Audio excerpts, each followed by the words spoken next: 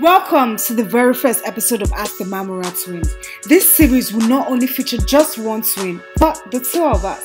Let me explain how this is going to work. So you guys will send us questions about anything, absolutely any life situation or experience you would love to get our opinion about. So in today's episode, we're going to be talking about sex. Let's talk about sex, baby. Let's talk about you and me. So anyways, grab your popcorn, sit back and enjoy today's episode.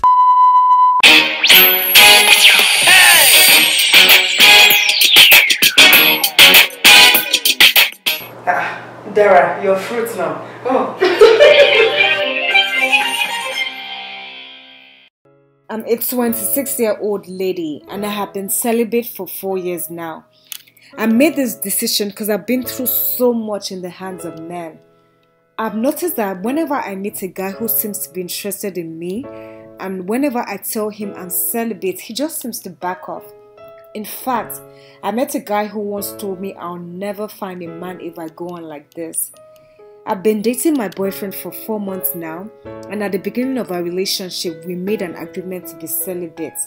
However, he started pressuring me for sex. At this point, I don't know what to do because I love him so much and I do not want to lose him. He keeps telling me that he believes sex is necessary for intimacy in a relationship. I don't want to lose him because I don't feel I'll find someone as amazing as he is. What should I do?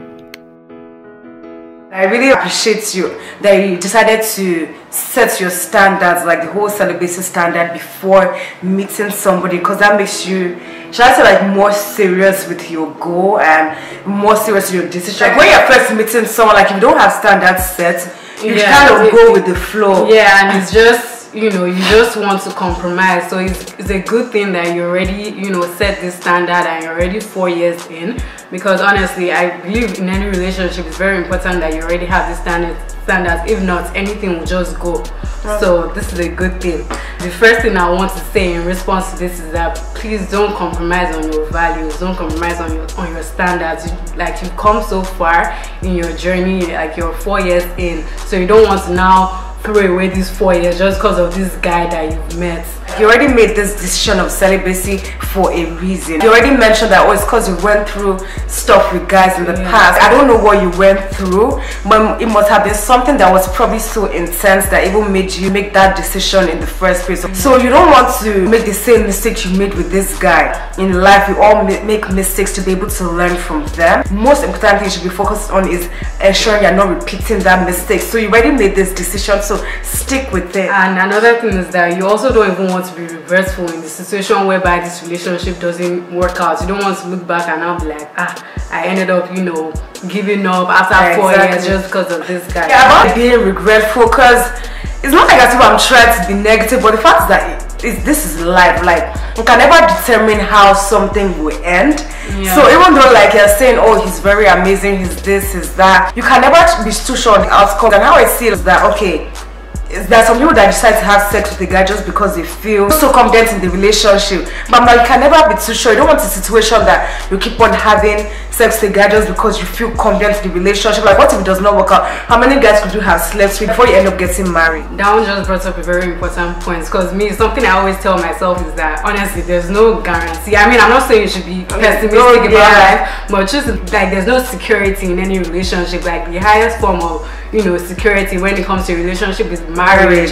So marriage, so you cannot say that, oh, the fact that, I mean, stuff happens. The fact that you're all crazy about this guy doesn't mean that, oh, few months or few years down the line you feel that way. So I'm not saying you should be pessimistic, but honestly, like the cost of premarital sex, honestly, it really outweighs the benefits, because just all these things, you know, pregnancy, like that month where your period is late now, you know, like how it usually happens sometimes. Your heart will be in your mouth and you're praying, Jesus, please, I hope I'm not pregnant. You know, STDs, just, you know, unhealthy attachments, because especially the unhealthy attachment thing, because I feel like we're always so focused on, you know, protecting ourselves from the physical consequences of sex, but we don't really think about the, you know, the spiritual aspect and that's the whole, you know, soul side thing. Because the truth is that sex whenever sex is involved, and you know, and you have to break up with a person, it makes breaking up much harder. Like it's easier to move on whenever you haven't slept with somebody, but once you've slept with them, like you become attached to them. So it's kind of like you're trying to break away, but you can't, because you know there's just this bond. It's like it's super close, so it's just hard to let go. So that's just one of the benefits of just, you know, keeping yourself, because in, like I said, in the event that this relationship breaks up, it will be much more easier for you to move on. Said that he's an amazing guy, so you don't want to lose him. It seems like you're considering having sex with him just to keep him, but one thing I want to mention to you is that sex does not keep a relationship. Sex does not keep a man or does not keep a woman. And I bet there will be so many people opposed to this. Think about it, like if sex actually did keep a relationship, like relationships will not be ending because of infidelity issues or because one person cheated on the other. And that's why sometimes, like when you're talking to people or when you hear stories about people, they'll say stuff like, oh, I don't know what I was doing wrong, I'm so sure I did everything right in there, I tried all the sex positions, but yes, he went on to be with this other girl, or she went up and cheated with this other guy, and you'd be like, oh, I don't know what I'm doing wrong. The fact that you're not doing anything wrong. Of course, cheating is born out of greed, and sex does not prevent anyone from being greedy. But what actually keeps a relationship is that solid foundation, which is friendship. Because think about it this way. So like I have this very close friend in England. Like we've been friends for so long, and oh my god, I love her so much. We're always fighting. But the fact is that irrespective of how bad the fight is or how bad the argument is, like we always still come back to each other because we know we have this strong bond. We know we respect the friendship and the relationship we've developed.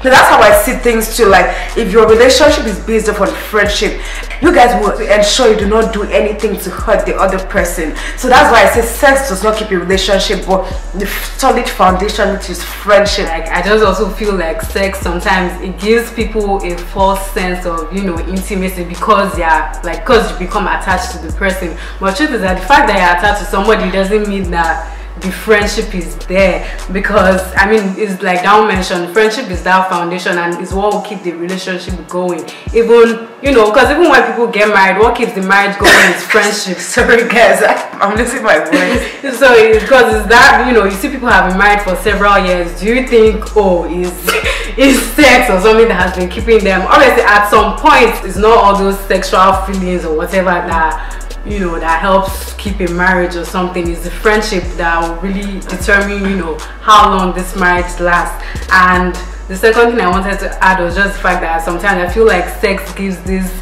false sense of intimacy, like you feel like you're close to somebody, and that closeness doesn't stem from the fact that the friendship is there, but rather because of the fact that you guys are attached. But the fact that you're attached to somebody doesn't mean that, oh, there's really that solid bond. So I just want to say that honestly, I think you should just focus on the friendship, just building that genuine friendship, because it's just, honestly, it's kind of what really tests things. Like in the absence of the sex, that okay, can you guys still be as close? You mentioned that ever since you started your celibacy journey, that guys, whenever you tell guys that, oh, you're celibate, they want to run away and back up and up.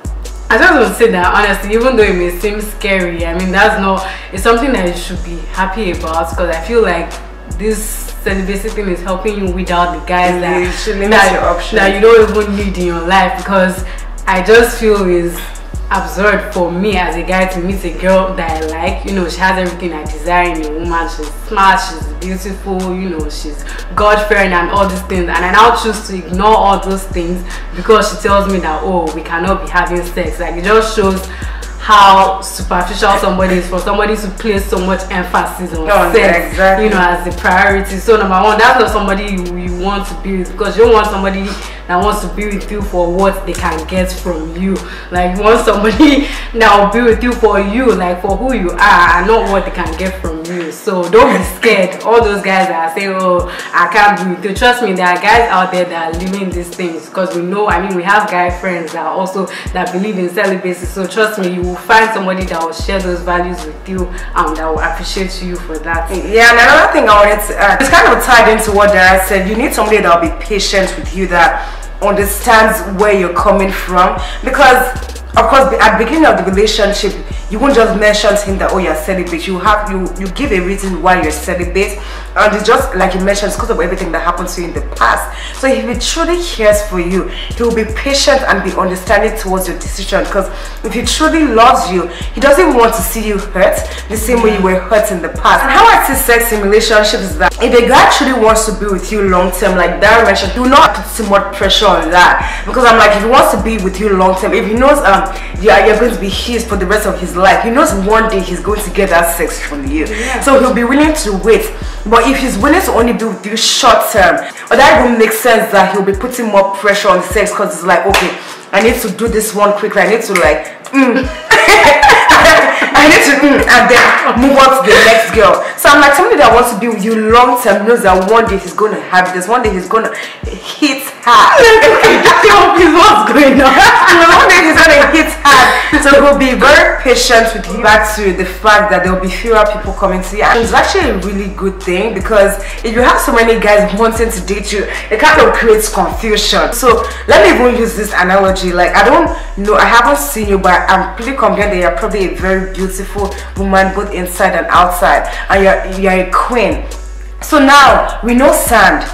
Where do we find sand? Sand is always on the ground, so it's easily accessible to everyone.